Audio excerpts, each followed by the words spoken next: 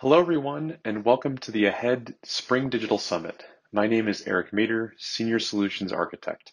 I will be joined shortly by two of my AHEAD colleagues, Tim Curless and Bert Johnson. All three of us are focused on helping organizations adopt modern application development practices as part of their digital transformations. One of the key challenges that many organizations face is a lack of alignment. So many organizations still place heavy emphasis on hierarchical org charts and operate with the assumption that those higher in the ranks should be the ones who have a clearer understanding of strategy and direction. Meanwhile, those lower on the chart are viewed as the doers. They don't need to understand the big picture. They just need tasks and requirements to go execute. This leads to many unintentional problems. Most notably, that the doers don't really understand the business context of the work that they're doing. Therefore, they often don't really understand why certain work is prioritized over other items that they may perceive as more interesting or more worthwhile. This leads to tension, lack of an understanding of measures of success, and many activities being driven more by assumptions rather than clear hypotheses or empirical data. Ultimately, this leads to a lack of accountability. The doers are viewed as less important than the work. Just get stuff done, even if it takes working nights and weekends to make it happen. Work then stagnates, and waterfall processes take precedence to give the illusion that the doers are working on the right things and delivering value that drives the organization forward. As many of us who have had hands-on technical roles can attest, this leads to a mentality of project over product. As long as we deliver something that addresses as many requirements as possible on time and on budget, then surely we have delivered the right thing. No need to pay attention to any measures or KPIs or figure out whether those requirements we gathered months or perhaps years ago are still valid. Therefore, it is one thing for leaders within an organization to say that they're going on the journey of digital transformation. But so many still think that their rigid waterfall processes and lack of clear business measurement frameworks can continue. Then they are surprised when their digital transformation fails or isn't as impactful as expected. Now, in order for an organization to embrace digital transformation, they must also embrace agility transformation. The two go hand in hand. You can't have one without the other. Now, Agile is often mistaken as a particular framework, such as Scrum or SAFe. Therefore, we at AHEAD prefer to use the term agility rather than just Agile. True business agility is the embrace of these core values across people, processes, and tools within all levels of the organization. While there is value in the items on the right, it is less than the items on the left. In order to effectively go down the journey of digital transformation, an organization must fundamentally embrace individuals and interactions, working technologies, end user collaboration, and responding to change over processes and tools, comprehensive documentation, contract negotiation, and rigidly following a plan. Not that anything on the right isn't needed or doesn't have value, it is just less important than the values on the left. They shouldn't be implemented at the expense of the items on the left. There are some common root causes for why organizations fail on their transformation journeys. This is certainly not an exhaustive list, but these are the most common causes. Many of these barriers are caused by a lack of business agility, not necessarily a lack of agile practices. We talked about a few of these already. IT is often perceived as difficult to do business with since it can take days or weeks of lead time between requests for IT services and completion. Lack of transparency is always going to be the result of work not mapped to clear IT objectives and key results tied to an overall digital strategy. Siloed org charts lead to teams allocated to specific technologies or specialties, requiring multiple handoffs and complex dependency management. And then operations tends to be constantly in firefighting mode, supporting completed work that was quote unquote tossed over the wall. So why do most organizations refuse to change? Well, They view agility as a delivery methodology and not a fundamental culture and practice transformation for IT. Now, DevSecOps processes and tools with well-defined org-wide standards and guardrails are certainly necessary, but they are not the full picture. They must be utilized in tandem with agile individuals and interactions. To illustrate this, there's a famous quote by an IT executive by the name of Christopher Little. DevSecOps isn't about automation, just as astronomy isn't about telescopes. While many of the DevSecOps patterns require automation, DevSecOps also requires cultural norms and an architecture that allows for the shared goals to be achieved throughout the IT value stream. So there's not much sense in using automated release, configuration, and monitoring capabilities with infrequent or high-risk big bang builds, tests, and packaging on the development side. So how do we think about this at AHEAD? Well, for starters, true business agility requires cross-functional teaming. Put simply, business stakeholders must be willing to roll up their sleeves and work with the doers on a daily basis. This doesn't necessarily mean that those in the business are on keyboards, but rather they don't put themselves in the position as the consumers of the IT products and services being delivered.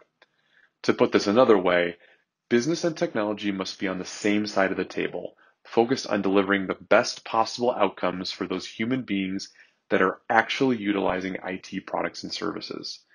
We often refer to these as internal and external customers.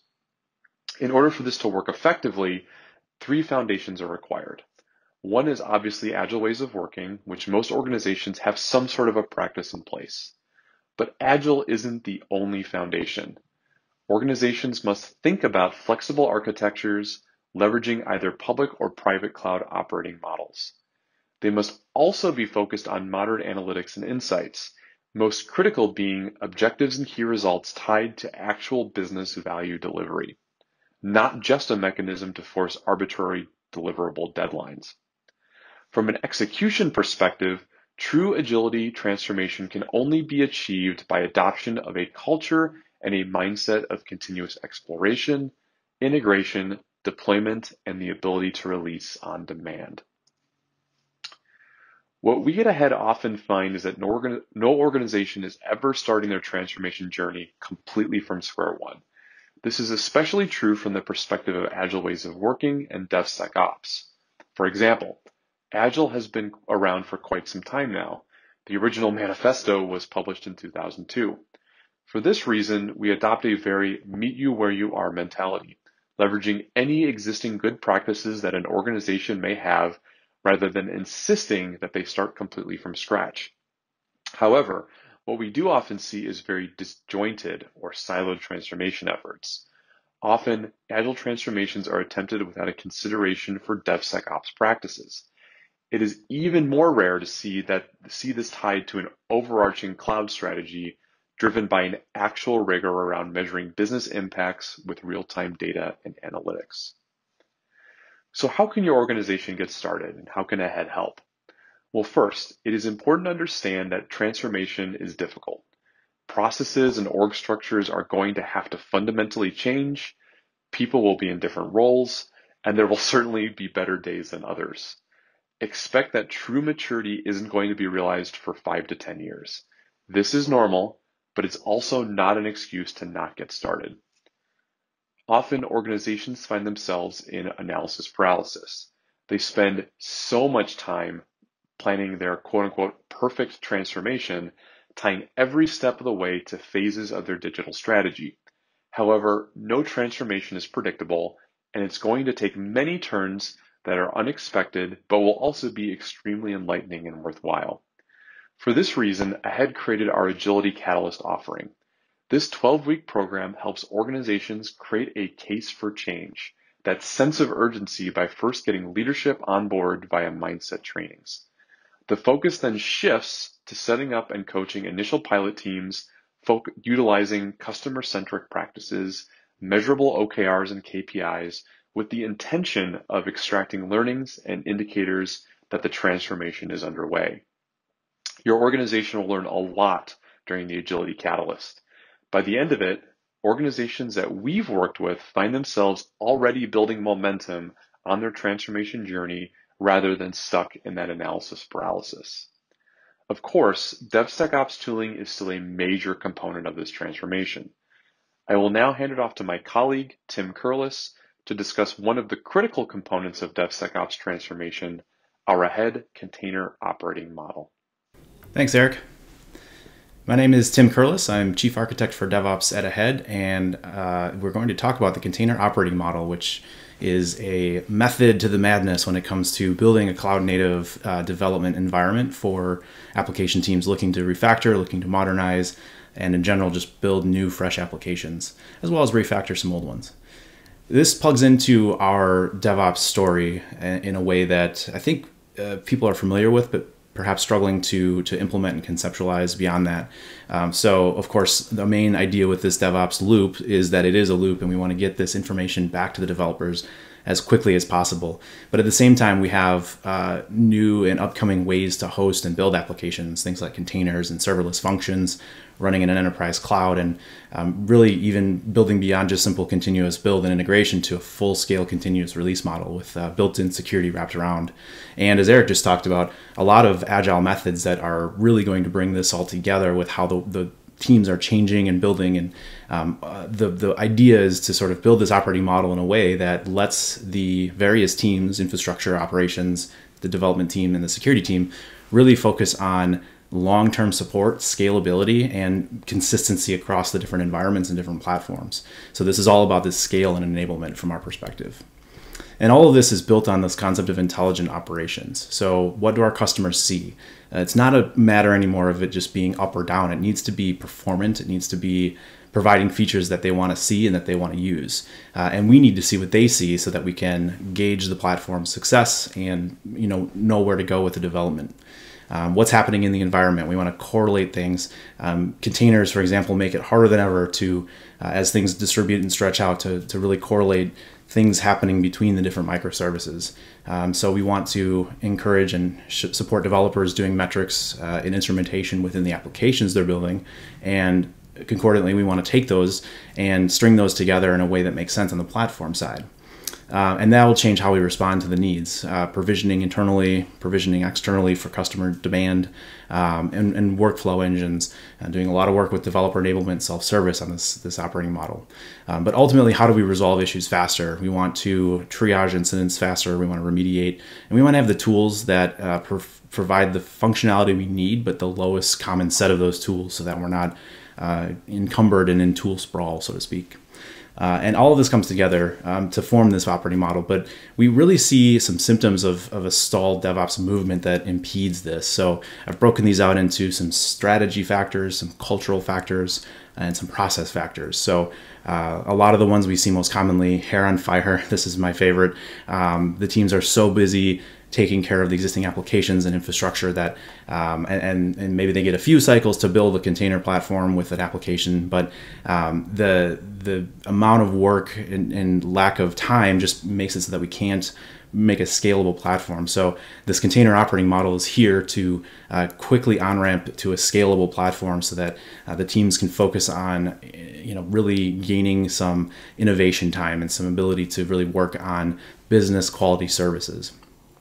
A lot of other things that happen in the strategy sense is kind of a lack of success criteria. Maybe a past Agile implementation went poorly. So a lot of the things that Eric talked about, the same thing we see here, and wanting to really build this platform to help organizations get beyond these factors. And then from a cultural standpoint, certainly cultures impeding, but continuing to transform silos. We want to make silos not a blocker necessarily. Sometimes silos are a good thing, but really want to make them not so much of a blocker for the implementation and scalability of this platform. And of course, with that comes a challenge to get security involved for various reasons. But the writing has been on the wall for a number of years now that getting security involved earlier and more often is going to result in a faster cycle time and delivery time. So it's very important. And this container operating model encourages that. So our modern applications team sees a few things very commonly. The incremental monolithic design, we're combating that, so to speak, with cloud native application, microservices, decentralized deployment, and the use of a lot of different message bus systems to move information around and stream and do more streaming and things like that. But with that has come a lot of arduous regression in the past. We've all been there. So using some modern concepts like test-driven development paired with some really modern and scalable pipeline concepts around CI/CD. And a lot of the process in this container operating model is focused on how can we leverage CI/CD not just to produce the application, build, and release, but to also create a GitOps model or a platform infrastructure as code model that will plug into the same types of pipelines. We found those success stories on the development side certainly translate to the infrastructure and operations side as well.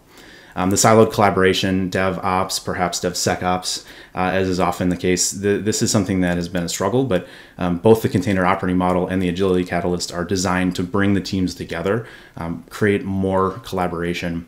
And then just the wrestling enterprise infrastructure. We've been stuck for a long time doing data center transformations, moving things into the cloud, what gets moved, what migrates, what doesn't. And some of this is taken away a little bit from the fresh take on cloud native platform design. So we really want to focus, and this cloud operating model focuses on building that performance scalable platform that can really be the basis for providing a service internally to the development teams, the business service teams, to really create some fantastic business applications. So the first part of this and what we've built around this is an assessment process. Now, of course, you have to have something to assess. So if you're very, very early in the process of building a cloud native platform, we may not assess it. We may guide you in how to build it. And fortunately, the operating model itself is identical, whether you're assessing an existing or building new. And the process for this is very similar. So we're able to leverage that and really accelerate. But from an assessment perspective, understanding maybe that environment in the corner and how do we move that up in the Kubernetes maturity model, which you'll see here at the bottom. Most organizations we work with are more in the 1 to 2, maybe 3 of this 5-step model from Fairwinds, but wanting to use this as a way to move folks into the 4 and the 5 level of maturity and really doing more automation, more operational excellence and things like that. So we'll enable teams to move more applications onto the platform because the platform will be more scalable. And we've all seen the licenses being purchased, but not necessarily hosting more than a single application. And so as we are able to move more onto the platform, we increase that efficiency and value of all of the pieces that went into building that platform.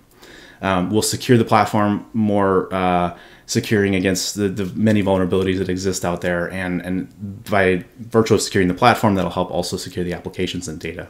And finally, we'll operate the application and platform together in production with greater reliability and ultimately with faster issue resolution. So again, existing platform, we're going to assess that so we understand where to go and where to build up from there. And once we know that, or if we're starting from a relatively fresh kind of new greenfield perspective, either way, we'll tie that all into our container operating model, which you see here. And this is a 12-pillar model that's really built around all of the aspects that we believe are necessary, regardless of what you're doing from a container platform perspective. It could be Kubernetes in the cloud on GKE or AKS or EKS. It could be an enterprise platform like Tanzu or OpenShift or Rancher. In any of those cases, these are the pieces of the puzzle that don't necessarily come out of the box ready to go, but take some conscious thought and effort to build into the system so that you really achieve the greatest level of success and the greatest level of adoption. And so as we look across this, of course, choosing the container orchestrator, the right one for your organization, is part of this. And then how do we get into the data center systems such as network and load balancing? How do we get our customers and clients into the platform through the existing and different network systems that exist today? And ideally do this in a way that both provides the greatest number of container-oriented features, but reduces the amount of rework and repurchasing of tooling and hardware. And service mesh is another area that's very up and coming, and this focus around making every single microservice its own sort of segmented island so that we can control ingress and traffic flow and rules is a very powerful concept, but it is important to figure out how to build that into this platform with all these other pieces. And so day one, it may not be the right thing to do. But as you grow and applications begin to take use of this, we want to have a way to make sure that we're scaling with that and integrating into this platform. The same thing for data persistence. We know that many folks start with non-persistent applications, but at some point, inevitably, there is going to be some core data, whether it's a database, data system, streaming pipeline, et cetera, that is going to be on the platform. We're going to need to know how to store it, how to leverage the data capabilities, and how to back that data up. Security, of course, comes naturally, or perhaps not naturally, but needs to be thought of as part of this process. So building policies, making sure that teams are properly built out to scale their application without impending on another one. So very important, and also from, of course, external threats. Logging and monitoring and the instrumentation piece, very crucial with how applications are being built now and how we want them to be built. And of course, just more automation of the platform for things like lifecycle management, integration with CI/CD pipelines, and role-based access control, identity management, that sort of thing. And finally, just more API gateway growth. We want to provide sort of the model with API gateway, so the two-facet approach where the development teams can very easily create APIs, but the platform team can very easily create a catalog of services of what happens when those APIs are created, what systems in the platform are leveraged, how are they scaled, how are they secured and built into this. So very important. So with this assessment and building the platform anew, we look at three primary outcomes and goals. The first, of course, is operational. We want to increase efficiency and reliability, and mainly the process for this is through automation. So a lot of GitOps pipelines, principles that we take from GitOps, building into infrastructure as code, and using the same sort of CI/CD tools and pipeline tools and instrumentation to gain insight into what's going on, to really automate the lifecycle of the platform and the efficiency of the platform. From there, we want to improve security posture across the stack. So this is everything from what the developer is doing and seeing dependencies that are being pulled in to what's being committed and scanned in the registries and repositories through the actual runtime and kernel space of Kubernetes. We want to have the ability to quarantine and do forensics and involve security from a policy perspective and from an automation perspective as well. And lastly, we want to enable developers to move faster through scale. So a lot of developer onboarding processes, catalogs, and self-service that enables developers to pull in a Kafka pipeline or a database system or leverage an existing API, and balancing that innovation with enabling the application and operating environment so that the operating team can scale and can operate in a very, very reliable production manner. And really just pushing that information to developers as early as possible in that software cycle. And lastly, where do we do this? I mentioned before, this isn't just one container platform or one set of tools. This is any cloud, any platform, any application stack. So we see a lot of Spring Boot, for example, a lot of .NET. Those applications, as we're reconfiguring and using principles of 12-factor applications and microservices, building those onto platforms such as OpenShift or Tanzu, or even just Rancher from a very open source and very scalable perspective. And really this operating model built around those types of platforms on any cloud. So this could be in a vSphere cloud on premises or in AWS. It could be leveraging AWS cloud itself, Azure, Google, and really just regardless, these principles are important as we're building, running, and innovating these applications in all of these environments. So again, this is the container operating model. It is designed based on all of what we've seen in the different environments we've worked in as being necessary for the scalability and the performant runtime that we need to enable developers to build cloud native applications, which are vital to businesses and business functions as we grow today. So ask us more. We'd love to help. Thank you for listening.